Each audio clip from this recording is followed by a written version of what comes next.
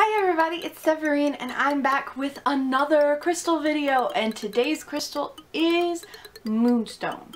The key words associated with Moonstone are confidence, inspiration, and security. The colors that you typically see for Moonstone, there are variants in this peachy color called Peach Moonstone. There's Rainbow Moonstone, which is primarily white with little black fragments within it. And most Moonstone comes opalescent. So it'll have the flashes like labradorite does. If you actually go to some stores, they call labradorite black moonstone.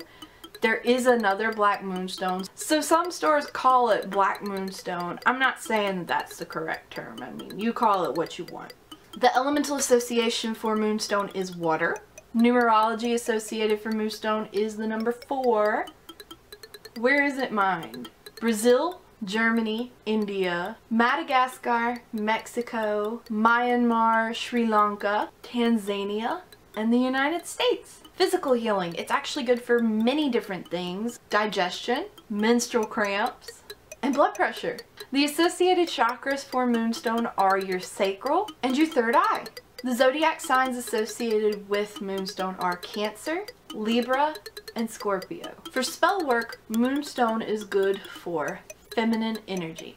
So I have one main piece of Moonstone. I do have Moonstone chips that I use quite a lot when I'm doing grid work, but I also have this beautiful rainbow Moonstone necklace, and there actually is a tiny bit of opalescence throughout. If you look very closely, you'll see there's like a little blue flash right here at the bottom.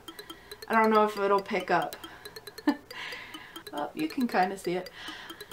So, I actually got this from a subscription box several months ago. It's called Awakening in a Box, and it's wonderful.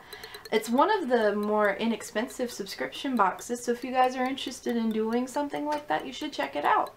That's pretty much it this time around, you guys. Thank you so much for watching, and I will see you in the next one.